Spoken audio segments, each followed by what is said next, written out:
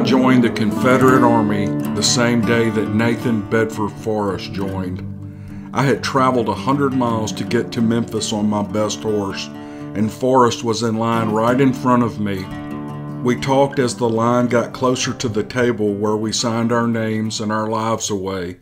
I could see that Forrest was a rich man by the way he was dressed. All of us were farm boys and we looked like it, and here was a rich horse trader in the same line as us. He would enlist as a private just like me. I instantly liked the man. In our conversation, he asked if I could ride a horse, and I told him that I could. He told me to stay close to him because he was about to raise a whole cavalry corps, but that the Army did not know that yet. I didn't know a soul in this place, so I bet my war fortunes on Private Forrest. After signing the line, I rode with Forrest back to his beautiful home, and he invited me and several other boys to stay. Within a week, there were 50 of us living in and about his property. Poor Mrs. Forrest did her best to feed us all, but she could not keep up, so we all pitched in with the cooking and cleaning chores. We did minor repairs to the Forrest home in our idle time. We were much obliged to have a place to stay and be so well fed. Another week passed, and the day came that Forrest told us to mount up and go with him. It was time to train for the war.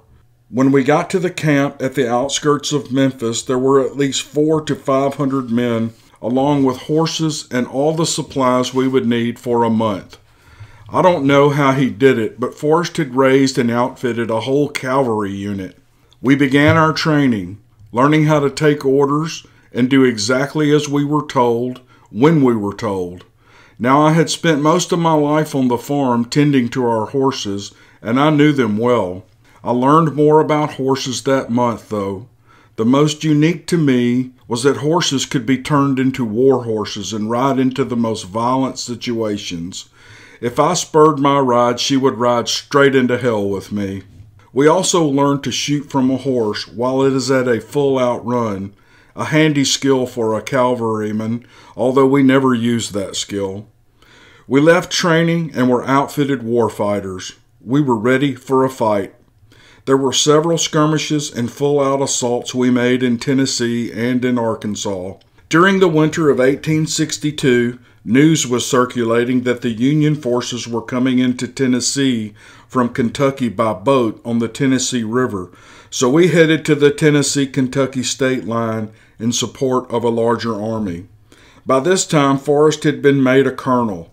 The man was moving up in rank so fast we were surprised, but we knew we had the best chance with him, so we were happy to see the man attain more rank. We fought those Yanks for 2 days at Fort Donelson. The weather was horrible and cold. Snow fell on us, making the battle even harder for both sides. Some of those poor Yanks slept out in those snow-covered fields without proper clothing, and many died from frost.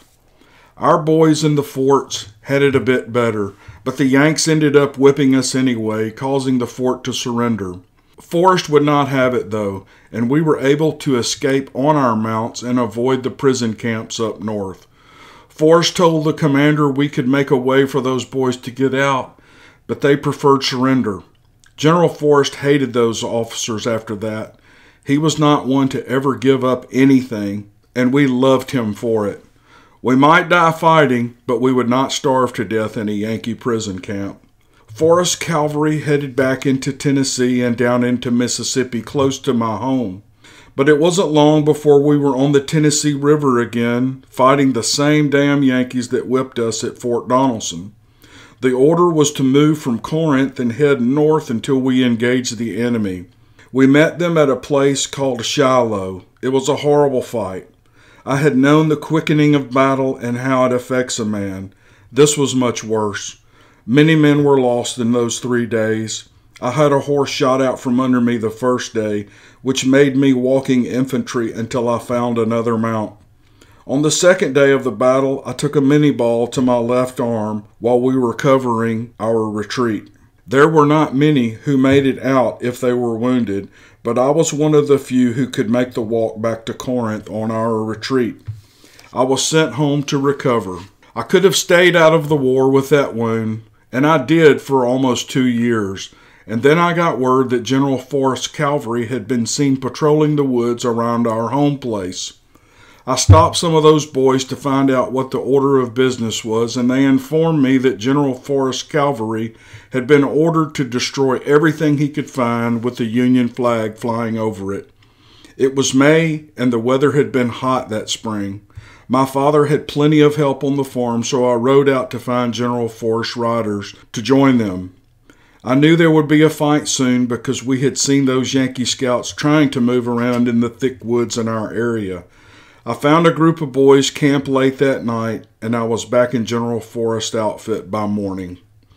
The Union General Sturgis had been ordered to leave Memphis to find us and engage us wherever he found us. Those Union boys knew Forrest's men were roaming around that country, and they were hell-bent on a fight, and we were about to give them one. We met the Yanks at a place called Bryce's Crossroads, an area that I knew well, having traveled through there on my way to Ripley and Holly Springs. The Yanks were funneled into a narrow road with impassable woods on each side. The first blue uniforms we saw appear on that narrow road at the Bryce place got the surprise of their lives when we opened up on them. This made those boys in the rear have to double time it to the fight, and by the time they got there, they were so tired they had little energy left. But they did put up one hell of a defense as we attacked them all day long.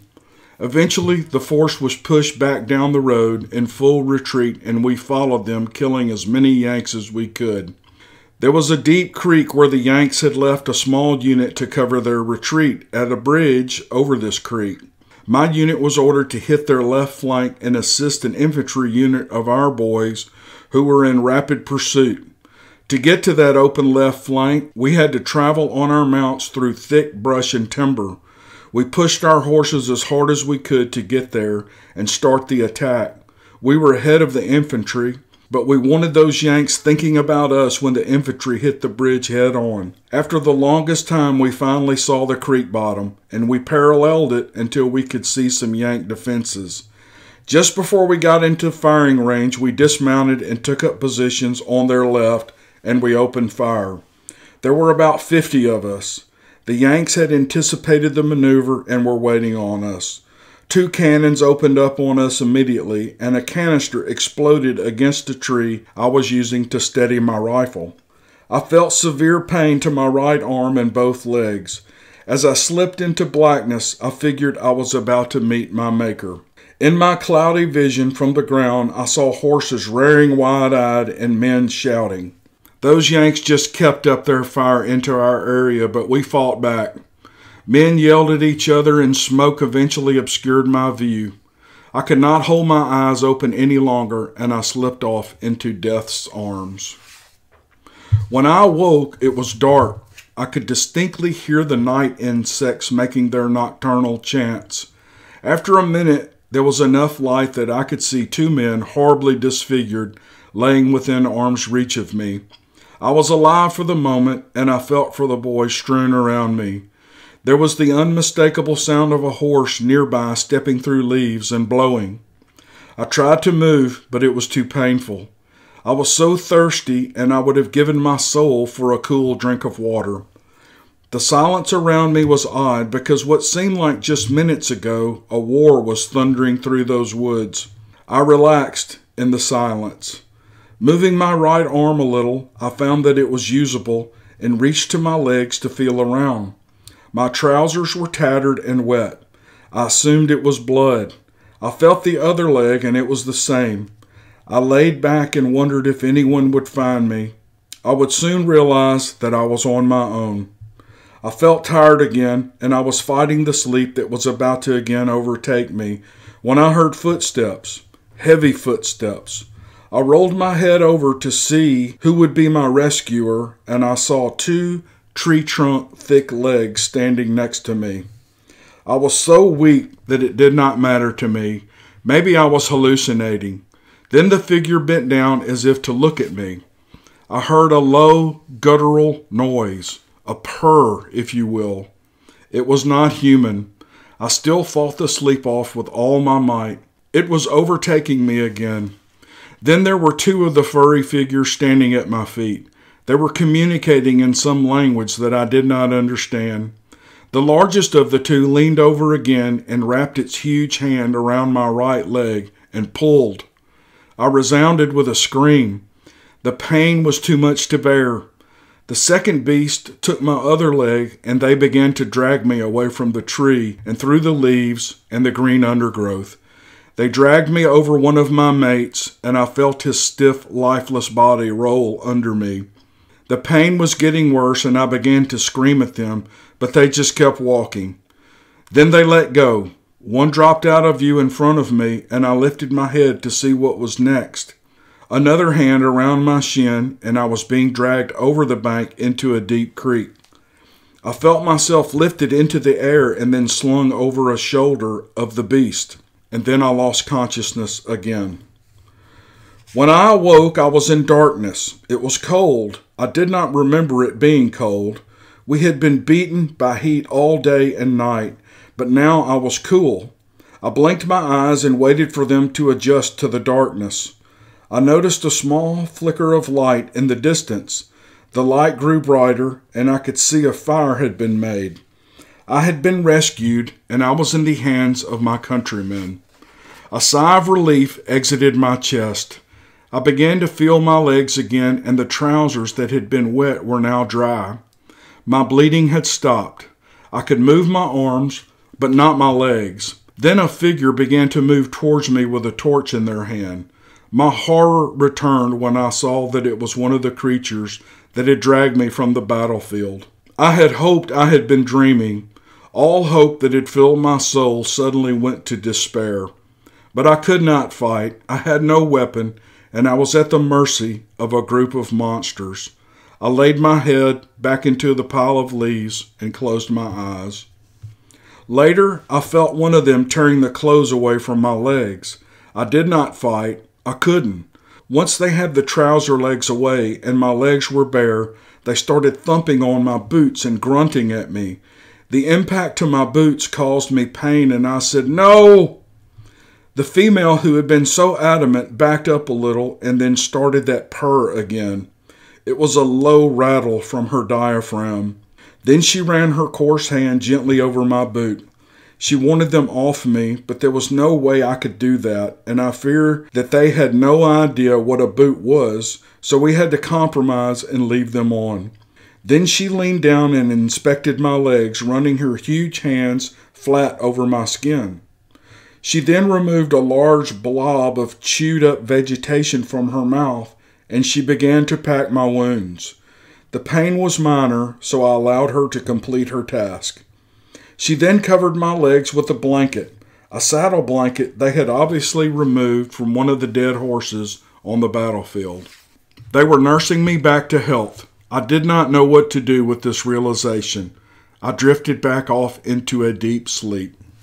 Once again, waking and not knowing the amount of time that had passed, I looked again at my surroundings.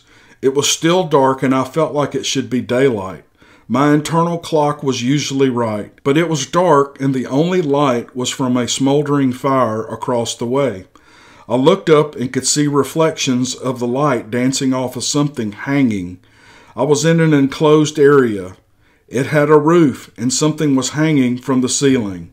As my eyes focused, I could see that these hanging items were roots. The ceiling was dirt, and the roof was shored with massive logs and branches. I was under the earth. That is why I was so cool. A large male walked over to me and looked at my legs and grunted. He then walked, stooped over because the ceiling was low for him, over to a wall where an animal was hanging, and he used his fingernails to claw off a slab of meat and brought it to me. I grabbed it out of his hand and began to consume the raw meat. I did not know how hungry I was until I smelled that flesh. Then I motioned for him to bring me water, and he knew exactly what I wanted. He returned with a bladder full of water and poured it into my mouth. I drank until I was sick, and I was regurgitating the meat I had just eaten. He held his hand in front of me as if to tell me to take my time. I nodded and began to drink in smaller sips. I then finished the slab of flesh and laid back on my bed of leaves and pulled my blanket to my chin and went back to sleep. The days passed and this routine of nursing my wounds and them feeding me continued. I do not know how many days because I felt as though sometimes I would sleep through entire days.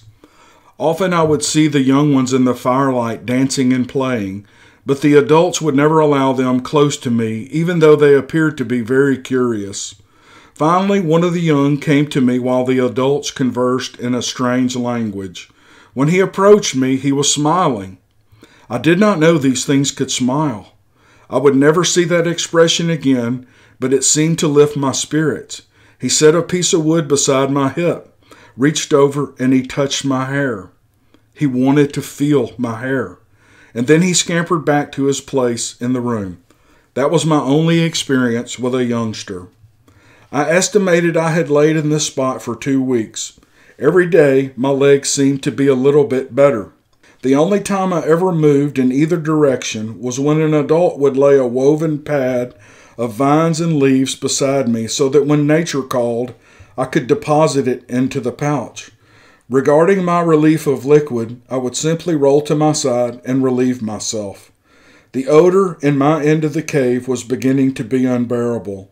Then one of the females walked over with both hands full of white powder to spread over the area in which I had urinated. They knew the use of lime. One day or night, I had lost track of time. I felt like trying my legs, so I motioned to one of the beasts to come over, which they did, and I grabbed his huge arm and tried to lift myself. He knew what I was trying to do, so he slid his hand behind my back and lifted me gently to a standing position, and he held me steady. I could stand. My legs were not useless. I took the opportunity to inspect my wounds in the low orange glow put off by the distant fire, and could see that the wounds were extensive, but no bones had been broken. I tried to take a step, and the beast grunted, telling me to lie back down. The next day I took a few steps, and the day after that I was walking around the cave on my own, but still using the roots above to steady myself. It was not long before I could walk on my own. I motioned to the group of 3 who were now in the cave with me that I needed to go. They conversed in their gibberish for a short time, and the big male left the cave. I could not see where he had exited. They ignored me the rest of the day. Later, the male returned. He walked to me and pulled me up with his hand and pointed to the other side of the cave. I began to walk beside him, and when we rounded the corner, I could see daylight. He reached his massive arms out through the tangled limbs and brush and pulled them aside for me. I walked into the first daylight I had seen in weeks. Below me was the creek, stagnant with old water, so I had to either crawl straight up or jump into the water. I was about to jump when the male behind me grabbed my shirt, put his giant hands around my waist, and lifted me straight up. I suddenly felt another set of hands slip under my arms and lift me to the ground above. I turned to look at the woods behind me and saw 4 more of these creatures, all males except one, the big female who had dragged me from the battlefield. She walked to me in the huge strides they make and put her massive hand on top of my head. Then with her other hand she handed me my hat, which I had not seen since the Yanks sent cannon fire into our ranks. She began to turn around and I stopped her. I held on to her hand for a minute and looked into her black eyes, and I said, "Thank you." She did not respond, but I have a sense that she knows I was showing gratitude. Then the beasts parted and gave me a lane to walk into the woods. One pointed straight ahead, so I started walking. I looked back after a few steps and they were gone, except one of the beasts' heads I saw go down below the edge of the bank. As I walked away, I heard a loud howl from the direction I had come. I looked back again, and the whole clan was moving away from the shelter and into the woods. They were leaving. After several hours, I made it back to the main battlefield. Crews were there removing the dead from the field. There were hundreds still laying in the hot sun, bloated and stinking. The small crew worked constantly, and they never acknowledged my presence. I made it to the area where the graves were being dug and spoke with an officer who was overseeing the grave digging. I asked him who had won the battle. He laughed at me and said, "Well, we did, boy. General Forrest chased that SOB Burgess all the way back to Memphis." I asked if he had a horse I could take. He looked at my wounds and then said, "Let's get you into some decent clothes before that, boy." I had time to bathe and change into some appropriate clothes. Then the lieutenant had one of his men bring me a horse, which was saddled and ready to ride. "Where's your weapon?" he asked. "I lost it when I was wounded," I said. "Boy, you were fighting in here?" he asked with a dumb look on his face. "I did fight here, sir." "The battle was 3 weeks ago, boy. Where have you been?" I thought for a minute and then told him that a local family had taken me in the day I fell and had nursed me back to health. He looked at me like he did not believe a word I said, but handed me the reins anyway. He told me that I would do well to catch up with Forrest's cavalry and that they had headed south, maybe to Holly Springs. I nodded and then mounted the horse and rode in the opposite direction. I rode to my home only 50 miles to the east. I finished my recovery under my family's care and finally went back to work on the farm. I never sought to find my unit again, and I never fought another day in that horrible war.